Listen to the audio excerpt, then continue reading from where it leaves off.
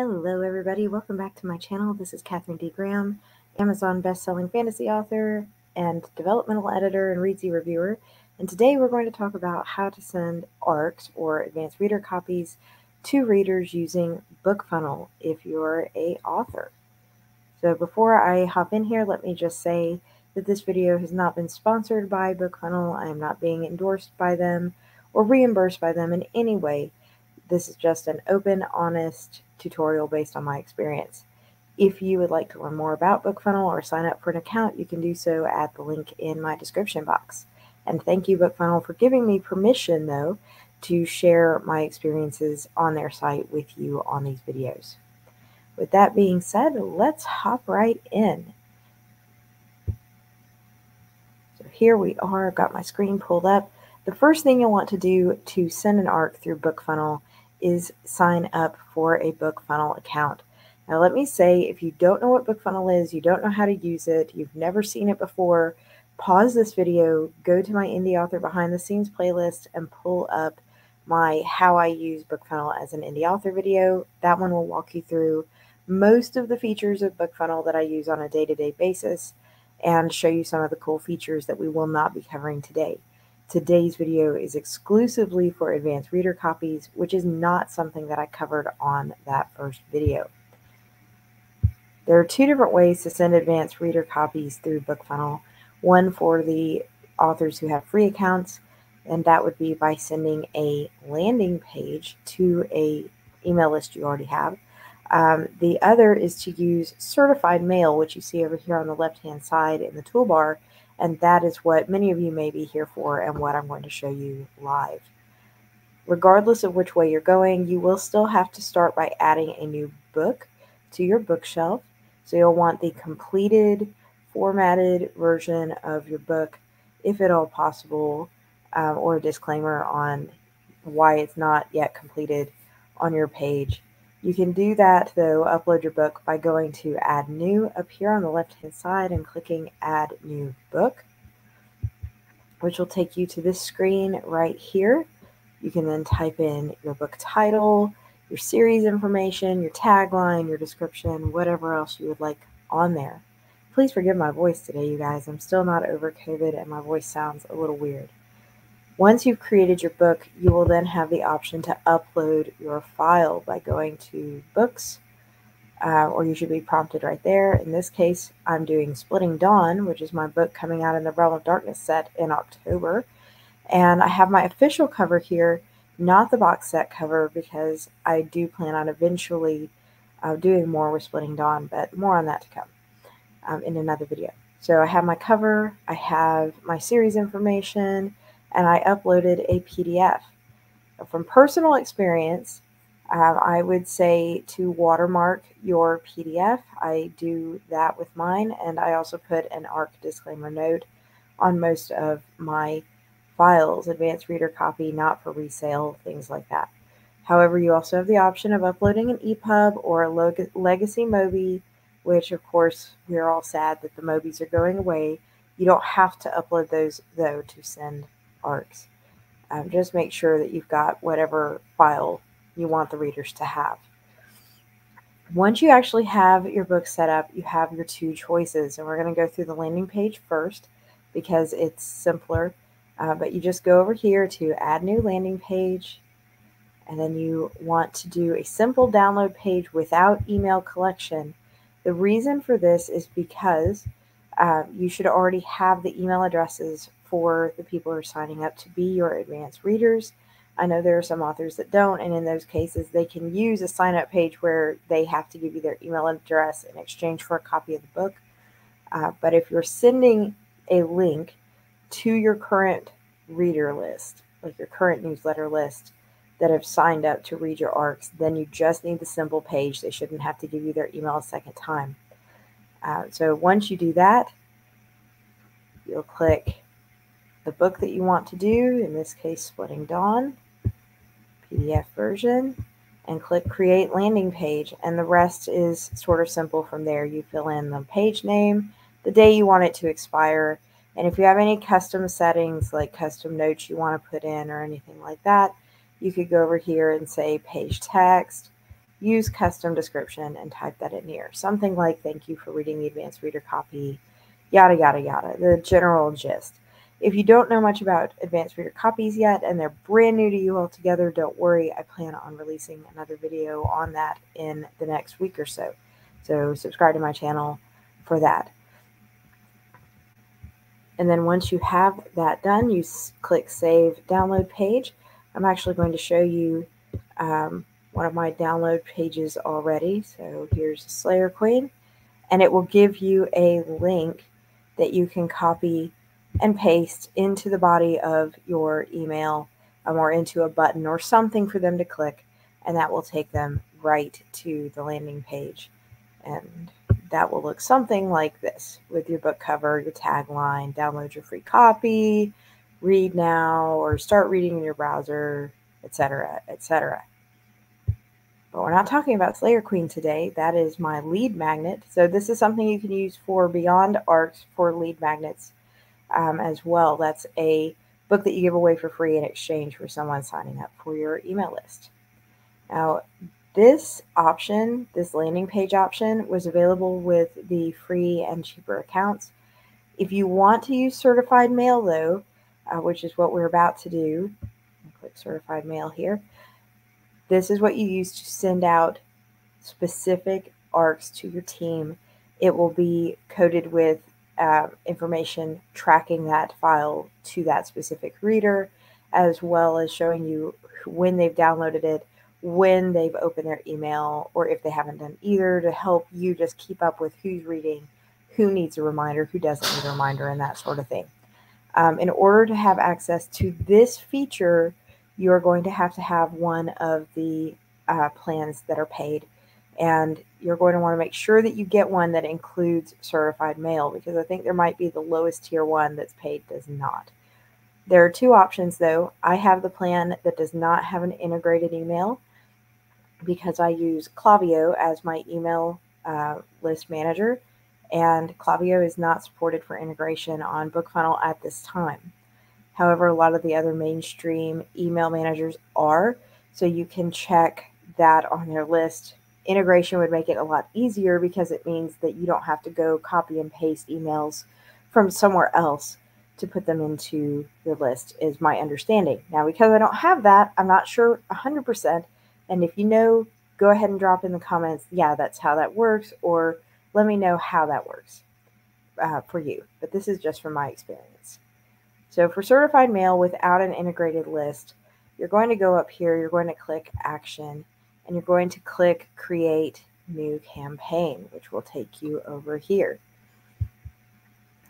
Similarly to the landing page, you're going to put in a campaign name, in this case, Splitting Dawn Arcs for the Realm of Darkness box set. You can schedule it to go out immediately, or you can schedule it for the future. So in my case, I like to schedule my ARC campaigns in advance so I can make sure they're going to go out even if I get sick with things like COVID and don't remember. So if I wanted to, I could click this little calendar option, click the 13th, click the clock, set it for, we'll say 12:30 p.m., and then that is when it will send.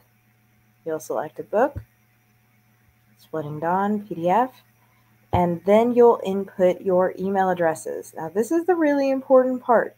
The email addresses are going to have to be on individual lines.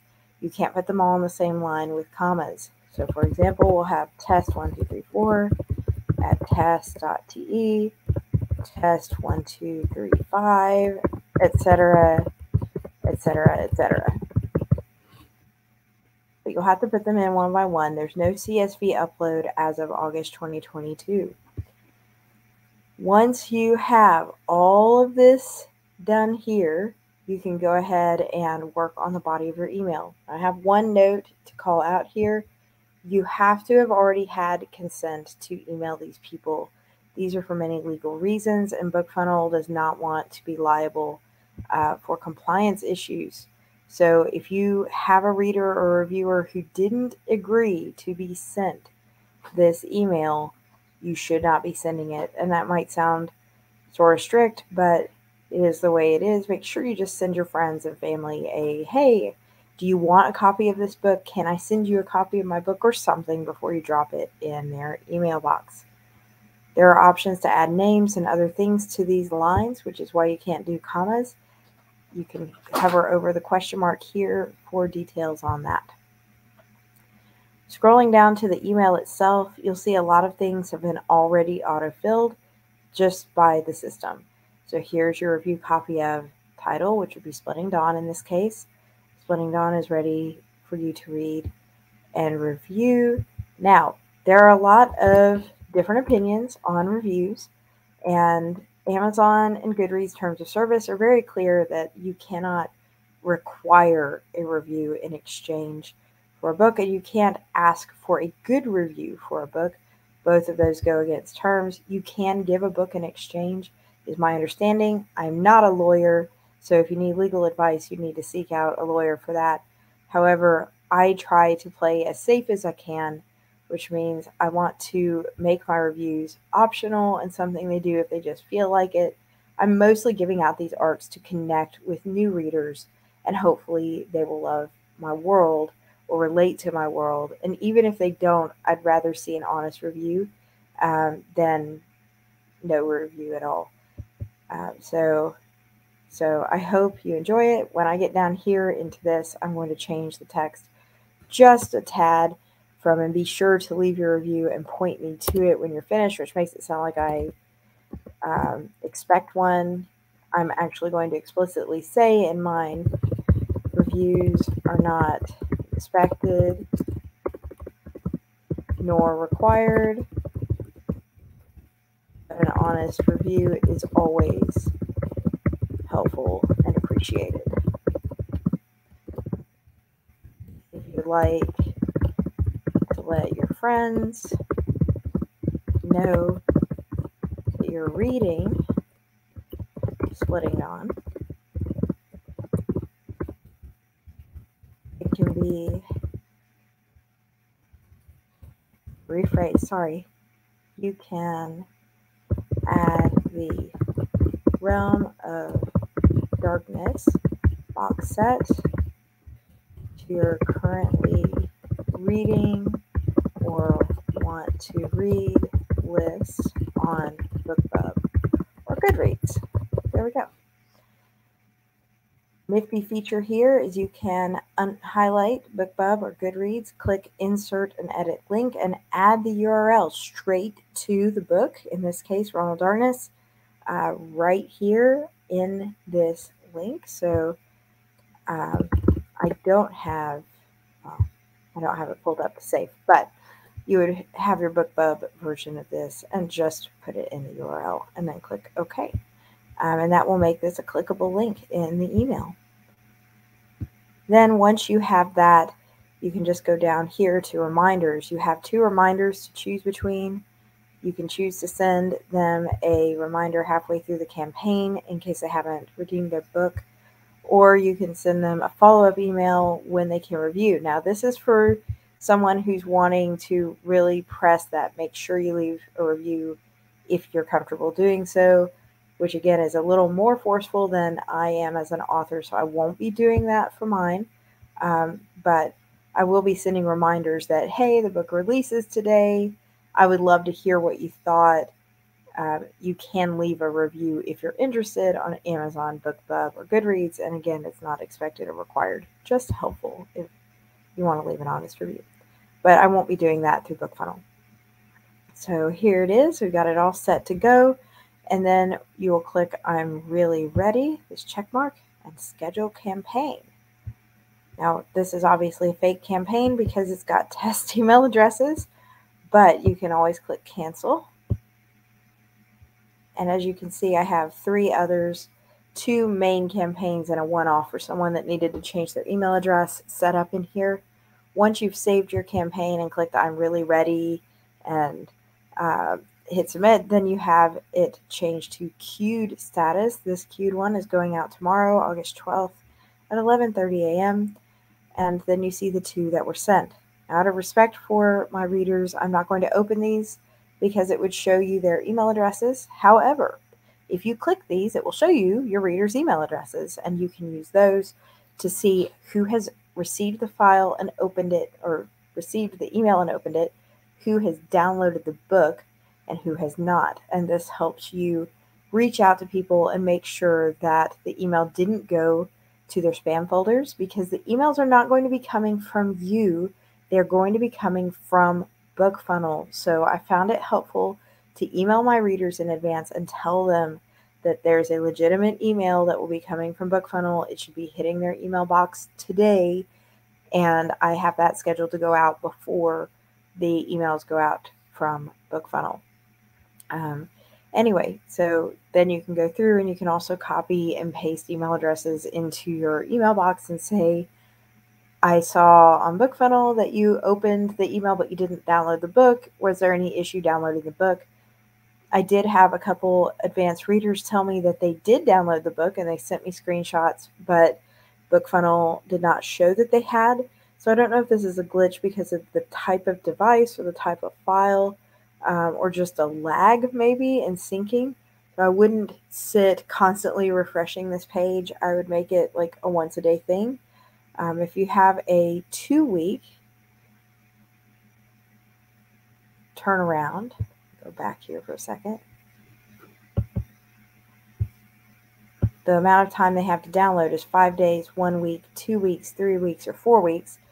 If you have like a 2-week timeline and you want to send them a reminder in the middle, you can use that list to sort of see who has downloaded and who has not. And then, of course, if you can't reach a reader, you may want to just guess that they didn't receive your email, or that email, something may have happened. Maybe there was a typo, and if you have another way to reach them, you might want to consider that too. But that is how you use Bookfunnel to send a ARC copy of your book to readers. If you found this video helpful, please give it a thumbs up. And if you would like to see more of my indie author behind the scenes videos, I do have a playlist already, but I'll be releasing more in the coming weeks as Splitting Dawn gets closer to its release. And one of those, as I said, will be about advanced reader copies and just using them this time for the very first time with Bookfunnel, as opposed to the last time where I sort of sent them out as a landing page on one of the free accounts. Thanks so much for watching, everybody. Have a great day.